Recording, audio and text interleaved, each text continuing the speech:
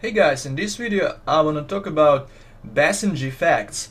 The Basenji is a breed of hunting dog that was bred from stock originating in Central Africa. The Basenji produces an unusual yodel-like sound commonly called a barrow due to its unusually shaped larynx. So this trait also gives the Basenji the nickname barkless dog.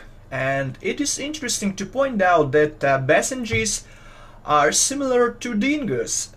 Basically, both dingoes and Basenji lack a distinctive odor and are prone to howls, yodels, and other undulated vocalizations over the characteristics bark of modern dog breeds. And there is the theory that the latter trait is the result of the selective killing of bark-eared dogs in the traditional Central African context, because barking could lead enemies to humans' forced encampment. And wild dogs that resemble the Basenji in some respects are commonplace over much of Africa. The breed's original foundation stock came from the old-growth forest regions of the Congo Basin. And in overall, when talking about Basenji appearance, it is a small, elegant-looking, short-haired dog with erect ears and a tightly curled tail and a graceful neck. Basenjis come in few different colorations: red, black, tricolor, and brindle, and they all have wide chests and stomachs. Typical weight of the Basenji is somewhere around 24 pounds. The Basenji is alert, energetic, curious, and reserved with strangers.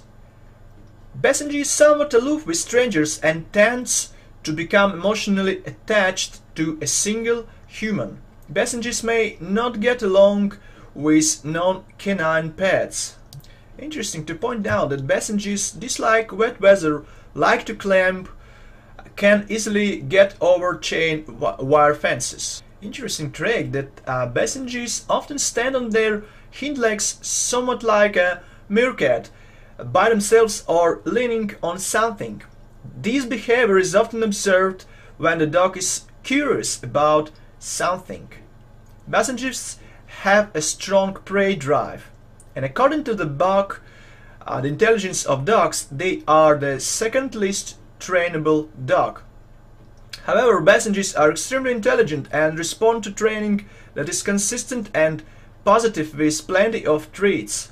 Basenjis do not respond well to punishment such as yelling and hitting, which can cause them to utter a warning growl. Average lifespan of Basenji is around 12 years.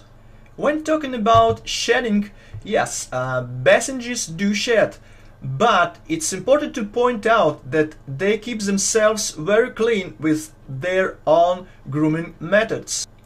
Also, Basenjis do not have doggy odor and have limited dander. Many people who suffer with allergies are able to live with a Basenji in their home. However, it is best to visit a breeder and spend some time with the dog to see if you have any allergy. Also, if you have a cat, the getting along with the cat is determined on case-by-case basis.